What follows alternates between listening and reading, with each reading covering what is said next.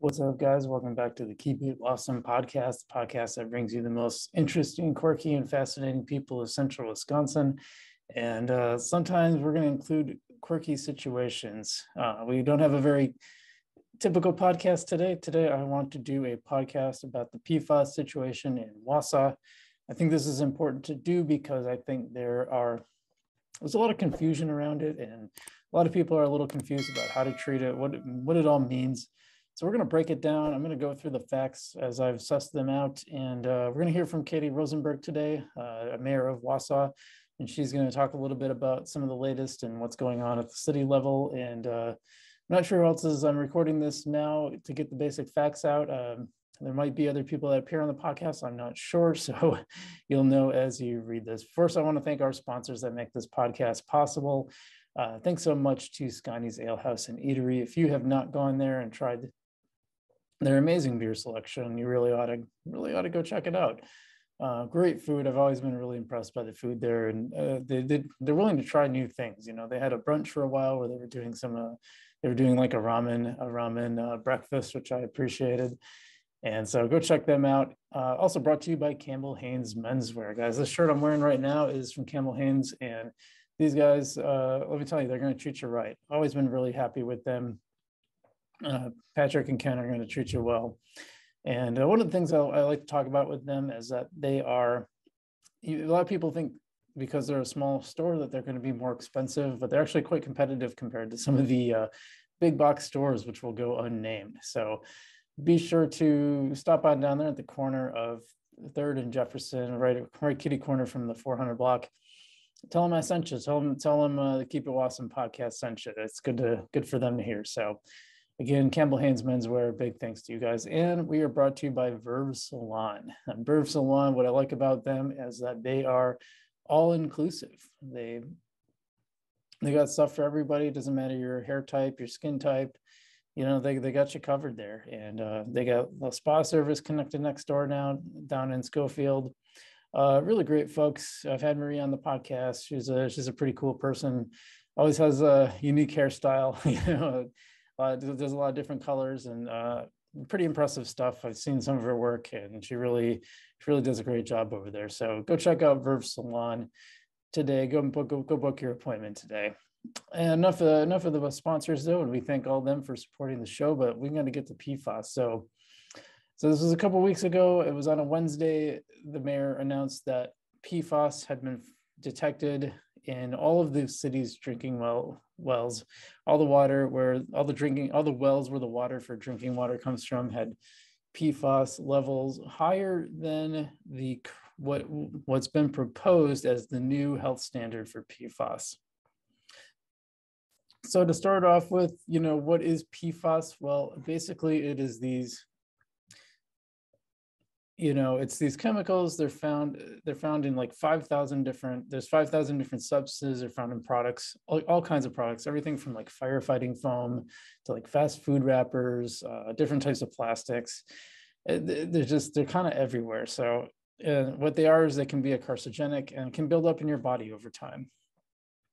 So I kind of think of this as like, well, we'll get to that, but basically they're not good for you. They kind of build up over time. It's not like, you know, it's not the kind of toxin where you take it in and you fall over, but it's like over time it builds up poor health effects, including cancer. So what happened is that they found that the city's water wells, all of them had tested between 23 and 48 parts per trillion. Now, the current standard that's on the law that's on the books is that all drinking water must be under 70 parts per trillion.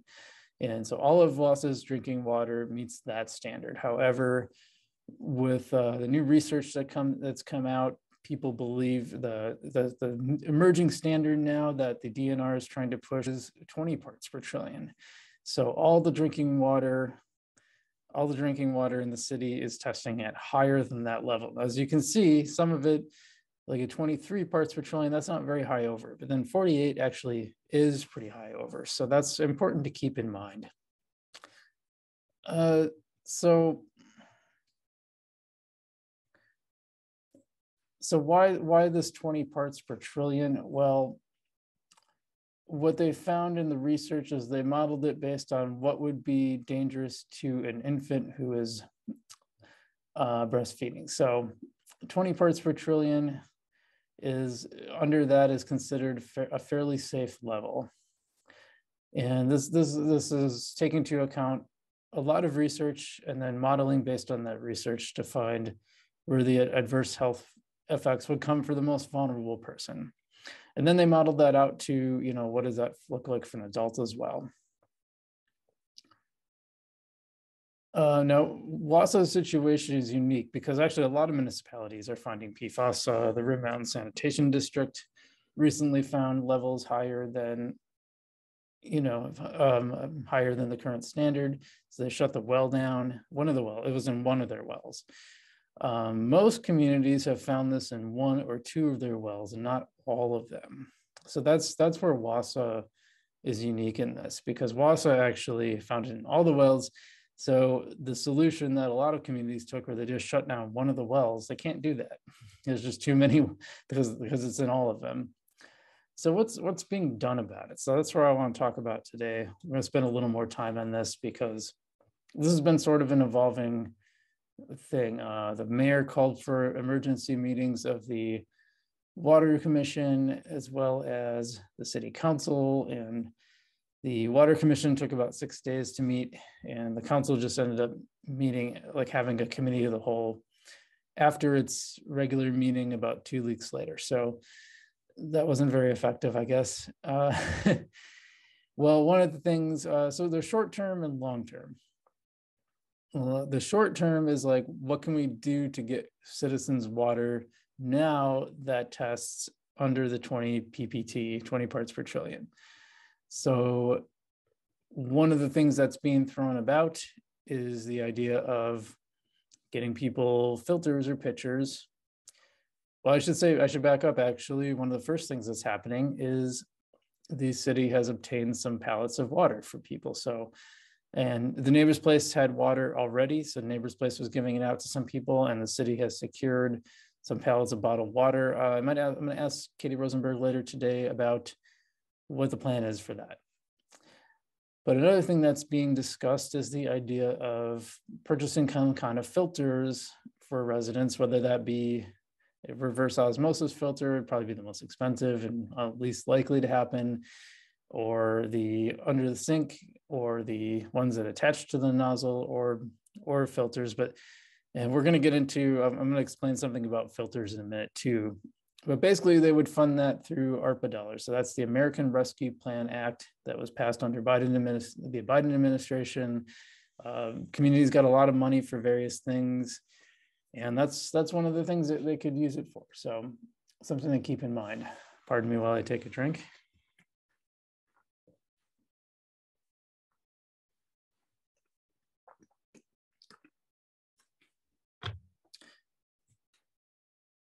So what that looks like is kind of to be determined. Now, long-term solutions, there's a couple of things they could do. One, there is a pilot study that they had already planned even before they made this announcement. So what they would do is they'd be starting in March, they'd be testing a variety of substances to find out which one could reliably lower the PFAS level in the drinking water down to below that 20 parts per trillion standard. And so that's underway. That will be happening starting up in March. They're going to be testing that out, and then they can apply that to the new drinking water facility when that opens later this summer. And they also talked about the possibility of mixing in other water sources. Like, there's not enough capacity to simply bring in water from another community completely. There's just there's no one who could really supply that much water. However, there is the idea of bringing in an outside source, as well as shutting down some of the worst wells, which are number 3 and number 6, those tested the highest.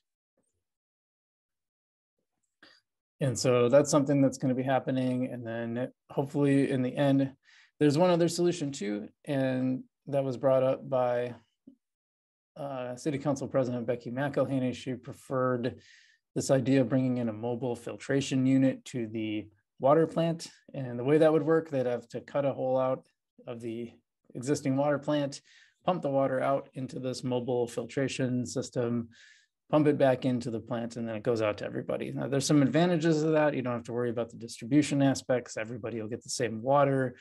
The downside is it's going to take probably at least 3 months to get all set up. And then it would operate for about 3 months, and then presumably we would have the new solution in place anyway. So you would spend a lot of money to only cover about half the time that needs to be covered. So, and that point was brought up by Lisa Rasmussen, who used to be the council president and served on the council quite a while. So that's still ongoing. We don't know what the emergency plan will be ultimately, whether they buy those filters. And before I get to my interview with Katie Rosenberg, I do want to talk about the filters. The DHS website talks about how the carbon activated filters work by attracting the particles, kind of like a magnet.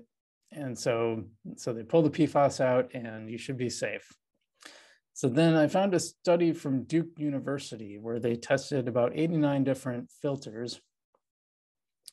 And the filters,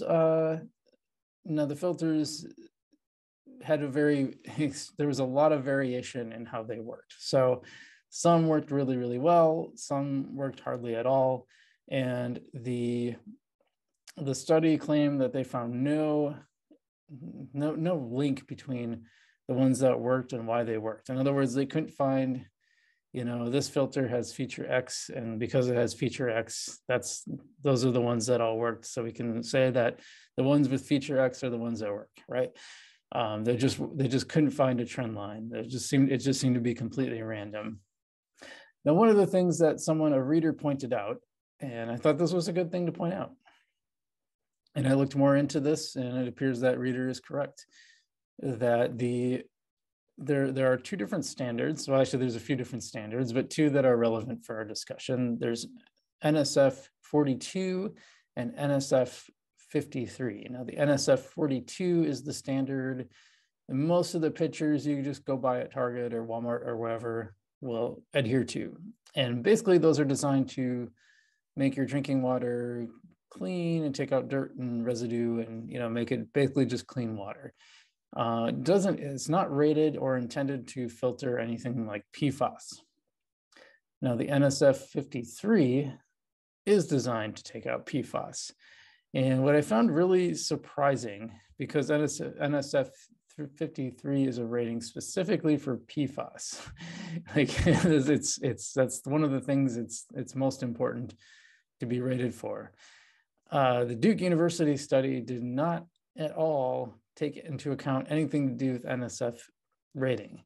It's not mentioned anywhere in the study, not the write-up of the study, nor the actual study itself. I researched all the documents. I also couldn't find a list of the filters and how they did. And that seems like a glaring omission. Both of those are glaring omissions from that study. So that's pretty disturbing. So what I would say is if you don't want to wait for the city solution, and listen, I'm not an expert in this. This is what I've come up with so far, and it seems to be based on the NSF 53 standard. This is a water safety standard. The NSF, if it's rated for NSF 53, it should filter out the PFAS, and you should be fine. So if you're very, very concerned about this, then you probably should go out and get one of those filters if you like. Now, I've really thought a lot about how I wanted to handle this because I don't want to tell anybody how to think, but I am going to explain my own thoughts about PFAS in the current situation.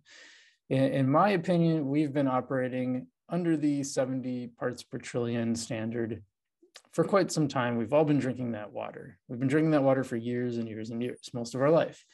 So my presumption is that the level of PFAS has been decreasing and not increasing, though I would, of course, entertain evidence to the contrary. But typically, standards around drinking water and stuff gets better, not worse. Flint, Michigan, notwithstanding. So I'm presuming that we've actually been exposed to higher levels of PFAS in the past than we are now, considering environmental standards tend to get better over time and not worse. So my thought is, while I think it's a very, very good thing to reduce the levels of PFAS to that 20 parts per trillion standard, I also don't think it's the end of the world if we keep drinking the water for a few more months. Now, that's just my opinion.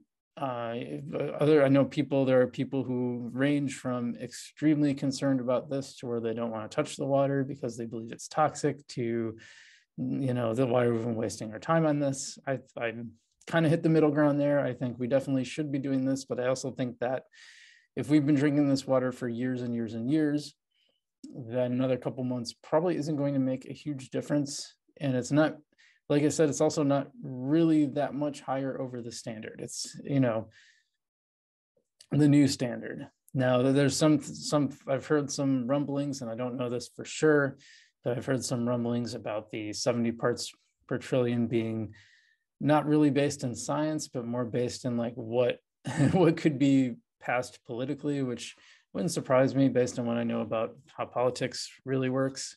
So that's something to keep in mind. Bottom line is, I do what you think is best for you. Do what you think is best for your safety and your family. Don't take my word for it. Do your own research as well. And it kind of depends on your risk level and what your tolerance is for that risk. So if you decide, there's solutions, I'd buy an NSF 53 filter if you feel strongly about it. If you don't, you could wait for the city to come up with their solution and get one of their filters when they come out with them. And that's all up to you. So I don't want to tell you anything about what to do there. So beyond that, let's hand it over to my interview with Katie Rosenberg and see what she has to say. So Mayor, PFAS, what's the latest in City Hall? We're jumping right in. Yeah, so at the beginning of this year, I found that our team was approached by the DNR and asked if we would test our wells for PFAS. You'll remember at the end of last year, Rib Mountain had a well that tested for elevated levels, and they were able to turn that off. So the DNR has been going around in our general region and asking, would you be willing to test? And of course, like my answer is yes, of course. We want to know, we want to be prepared. And obviously, wanting to be prepared, you're not ever really prepared for the fact that you'd have elevated levels of PFAS in every single one of your wells. Yeah, were you surprised about that? Yeah, I was. Because Wausau was unique in that all of it was in one, or all of the wells tested were right. In all the other municipalities. It was only in a few wells, so they could just shut down those wells. Right. Yeah, we couldn't do that. And we're looking at what can we do. Some wells are more elevated than others, so can we turn those off? Can we treat the water at those wells to remove the PFAS and kind of dilute that? And that's what some other municipalities are doing. And again, like the levels we found are between 23 parts per trillion and 48 parts per trillion. So we're talking a very small amount. And we're also talking some confusion when it comes to both the federal guidelines that aren't regulatory and the state guidelines that aren't regulatory. So, the federal guidelines are 70 parts per trillion, and the state up until this week kind of had been pushing this 20 parts per trillion. So that's where the health advisory is from the Department of Health Services. They say, and I actually called them back this week after the DNR board, and I said, what does this mean for us? They said, well, the health advisory is still the health advisory. If this were to happen to you tomorrow and we got the same results, we would ask you to notify the public in the same way. So that's kind of where we're at. Yeah, and so kind of give people a rundown of like the story so far, but maybe you can talk a little bit about the city's efforts, where it's going right now, what we're working on. I know you talked about some bottled water that you guys had obtained, and then there's some plans to in the short term and then also the long term. Yeah, so we have the really short term and then we have the shorter long term. So right now we've had a special utility commission meeting. We've had a special committee of the whole meeting. And then there's been a finance committee meeting kind of allocating $250,000 towards a pilot study. So all of those meetings are happening. We're kind of working towards policy solutions. But in the interim, there are lots of folks. We've been working with Wisconsin Emergency Management. county emergency management getting in touch, because we are concerned about the fact that if you have means, you can probably figure out what to do with yourself. You can buy your own bottled water, you can buy a filter, you can, like, there are these things that you can do if you have means.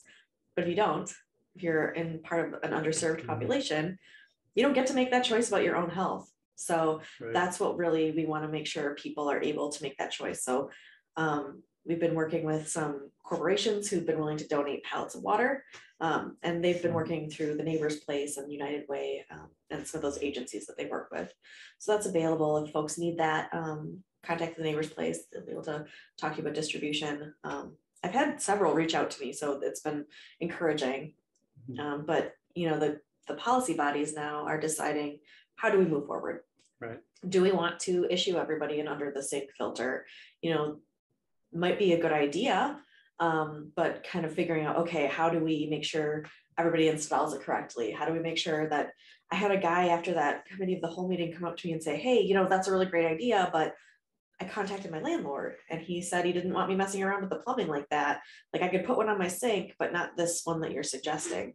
So, you know, we're working through that too, those populations that need a little bit more support. So I think probably the best answer is one that addresses the water that's coming out of your tap as quickly as possible. So I know that we had a firm on site with these granular activated carbon, big old filters, basically, figuring out how could this plug into our system so that we can remove enough PFAS to get under that 20 parts per trillion. This must be a hard situation to deal with because there's so much information to take in, and so much science that, you know, even a fairly scientifically literate person might make errors or misunderstandings. I had my own issue with that with the filters when I came across that Duke study that said that they found no consistent results. It turned out there were some problems with that study. They didn't, nowhere in the study that they talk about the NSF level of, which is a pretty key element. Like, so to have that completely missing from that study is kind of disturbing, actually. And I've come to find out that the NSF 42 is kind of like your garden variety filter that you'll buy at Target or whatever. It doesn't really do much for PFAS, but then the NSF 53 is designed specifically to filter out PFAS. And then you still have to worry because some of those filters are designed at the, I mean, you don't have to worry. You can worry. There's a lot to think about, but they're designed to filter to the level of the federal government recommendation, right? That's 70 parts per trillion. So you have some that do more than that. But you do, if you have something that says it filters out PFAS, you have to then ask yourself, okay, to what level? And what level are you willing to think about when in regards to your own, you know, consumption of water? And, you know, frankly, like for me, I've just been doing whatever. I've been drinking the water, and again, that's my choice. I get to make it. And I want other people to be able to make that choice, right? We've had a lot of conversations over the last 2 years about making your own health choices and what that means for populations. You know, I had that, I mean, I kind of talked about that in the earlier segment, that I just felt like we've been drinking this all our lives. It was probably worse when we were younger than it is now. It would be my presumption, since environmental regulations usually get more strict and not less. And the testing becomes more sensitive. And the testing that's another good point too. The testing will become more sensitive. So my thought is, well, I felt it's good to address this issue. It's probably, at least for me, and of course, like as I said, and as you said too, other people can make that decision for themselves. But I felt like for me, it's like, well, I'm just going to kind of keep doing what I'm doing and let the situation resolve itself. But other people, of course, can make that decision about the level of emergency that they want to ascribe to this. Yeah, and I think that's the big thing, is that, you know, people need to be able to make that choice. They need to have the ability. So it's a struggle. And when there are people saying that it doesn't matter, let's just wait, that's fine for some people. But, you know, if let's say you are in the market to have a baby, or you have one, I think those are a lot of the questions when I think about the science, that the questions that are raised in my mind is, how does this affect a developing child? Like that's something that you do want to think about. So can you explain to folks what happened at the Natural Resources Board on Wednesday? Sure, yeah. I mean, I didn't watch the whole meeting, but I did attend a little bit. I did provide some testimony. But ultimately, they voted on a bunch of things related to PFAS and water, but when it comes to municipal drinking water, they pushed to the governor's office a regulatory standard of 70 parts per trillion that kind of matches with the current federal guideline, which we're guessing will change as they continue their research into it too. So, yep. So they did not adopt the 20. They didn't. And, you know, like the process of this is it goes to the governor's office. They decide if they want to forward to the legislature. And, you know, we're getting down to the wire when it comes to that legislature, because I think they're getting ready to adjourn. So this turnaround has to be pretty quick. The good news, like if you're wondering about protective standards when it comes to 20 versus 70, you know, if the legislature were to pass the 70 parts per trillion, it would mean that all municipalities are now testing and reporting. So we would have that information. So that's good. And people can work on changing it, right? Like if the federal government decides that that's not protective enough, they'll change it. And I know they're deep in the research because I've been talking to them.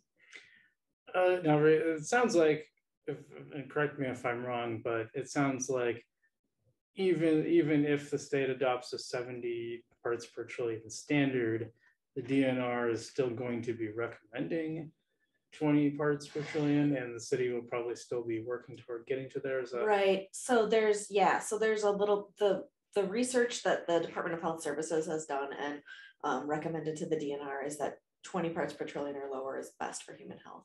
So that doesn't change unless, you know, whoever's in charge over there, the secretary, says, all right, we're done. You're not recommending that anymore. We're not going to talk. So like that's a policy decision that needs to be made on their level. But at the committee meeting that we had this week, it does feel like the council, not everyone, but many on the council said that, you know, that 20 parts per trillion or below, that's where we want to be. Yeah. Based on the science, right? Right. Long and short of it, the city isn't going to go, oh, well, see, it's 70. So I mean, I can't predict what happens with these policy bodies. Every time I do, I'm wrong. So you never know. Yeah, I guess it would be up to the council to change that direction. But until then, city staff. That's what we're working towards, right? Like that's the direction I felt we got. So we're going to keep moving. Well, anything else that you'd want to give listeners or viewers about PFAS? You know, I think this is one of those issues that is kind of complex and people maybe don't know what to even say about it. They just want access to safe water. So if you do have opinions, we'd love to hear from you. You know, we have opportunities for feedback at our meetings. You can email, call, all of the things. You know, I imagine you've been hearing a lot already. Yeah, I've been hearing from some people. I think it's one of those issues though where people, they want to spend some time with it. They want to understand, what does this mean? How long has this been going on? And I think there's a lot of confusion over the fact that there actually were test results in 2019. Like, why didn't we know? So like, we're getting to the bottom of all of this, and it's going to take some time. But yeah, we want to hear from you as much as you want to give us your feedback. Yeah, what was the deal with those test results in 2019? Yeah, so from what I understand, they took the results, or they took the testing to kind of inform the level of water quality that they wanted to do with the new drinking water facility. And I don't know exactly how that went down yet. I wasn't here, so just still kind of figuring out, like, should there have been, should we have submitted those results? What should we have done? I'm not sure yet, but again, we have a million open records requests related to that, so we'll all be looking through those eventually to figure out, like, what should we have done? How can we do better going forward? That's part of this too. Like, we want to fix the problem now. We want to fix the problem moving forward for the new facility. But we also want to look back and say, what could we have done better? Do you know how long these standards, this advisory of 20 parts per trillion has been in place? So it sounds to me, obviously, so we had some changeover between Governor Walker and Governor Evers' administration in 2019. So sometime in 2019, that's when that standard was developed. Now, I think I have on my desk right there, covered in things. Evers put together a task force, and I think those results maybe came out in October of 2019. So again, like there are some timelines that are kind of strange that we're looking to match up. And obviously there was a big changeover with the Biden administration and the Trump administration, right? So like the EPA is working on different things and more robust and has a little bit, it does matter sometimes who's at the top. Well, the bottom line that I've been hearing is people are like, okay, can I drink the water or not? Oh yeah. And it's hard because I don't know that there's this. Yeah, I don't feel equipped to give individual health, information, but I mean, I can tell you that we're working on getting below that 20 parts per trillion. And once we're there, I feel confident saying you're okay. But at this point, you have to decide how you want to approach it. And I know that's not comforting, but that's where we are right now. All right. Yeah, so a big shout out to Mayor Katie Rosenberg for sitting down with the Keep It Wausome podcast today for a little bit, just to kind of talk about this PFAS stuff. As you can see, it's complicated. I even had it wrong about the Natural Resources Board. It turns out they passed drinking water standards, that they matched it to the 70 parts per trillion of the EPA. So anyway, I thought it was really important to put this out there today. And so that's our episode for the month. And thanks so much for everyone for watching. Like I said, this is something that I'm going to keep following. There's no easy answers on a lot of this stuff. So keep paying attention, do what you think is best for the safety of your family. Stay safe out there, guys. And we'll see you next time. Keep it Wausome.